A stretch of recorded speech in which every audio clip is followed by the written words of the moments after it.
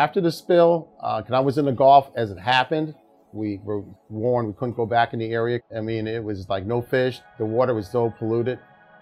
Soon after the Deepwater Horizon oil spill, a council of federal and state trustees formed to assess damages to natural resources in the Gulf of Mexico and plan for their restoration. One of the projects selected was the Oceanic Fish Restoration Project, which partnered with fishermen to restore fish. Pelagic fisheries resources are lucrative resources and very valuable to the United States.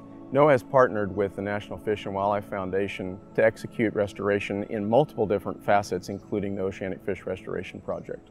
The Oceanic Fish Restoration Project seeks to work in cooperation with pelagic longline fishermen in the Gulf of Mexico to restore pelagic and other fish species that were harmed by the Deepwater Horizon oil spill. Each year since the project began in 2017, about half of the Gulf pelagic longline fleet, including fishermen from Louisiana, Florida, and Texas, participated in a voluntary repose, a 6-month pause on pelagic longline fishing. Participants were financially compensated and had the option to continue to fish using alternative gear. The primary goal was to be able to leave more fish in the water, to give fish more of an opportunity to grow and reproduce. And the way we did this is we partnered with fishermen. So for 6 months of a year, they agreed to not use their traditional gear, and this allowed more fish to be able to stay in the water. The repo for the 6 months, it was very good for us.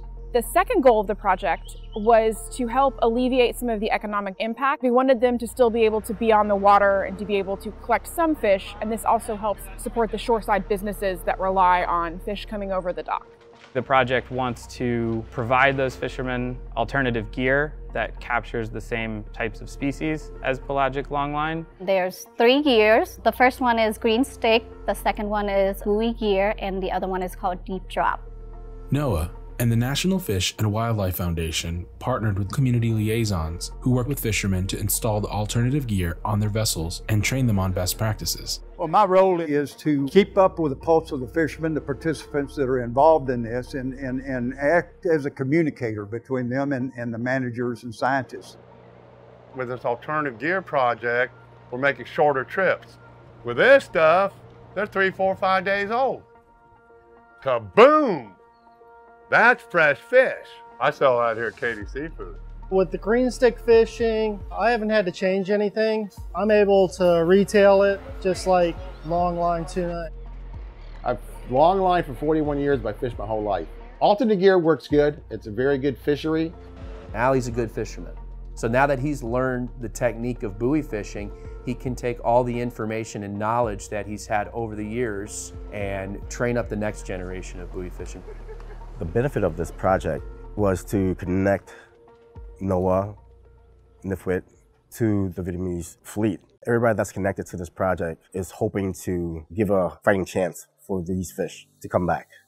The project's last repose ended in June 2022, 6 years after the start of the initiative. Thanks to the participation of the fishermen, the project has helped keep more fish in the water to grow and reproduce. We've taken some pressure off of the resource, which translates into, rebuilding the stocks. Throughout the duration of the project, they left over 1 million pounds of fish in the water, which ends up being about 35,000 individual fish from over 60 species. By working with fishermen to test new and alternative gears, it gives them a chance to figure out what may work for them in the future, and these gears in particular are focused on reducing bycatch.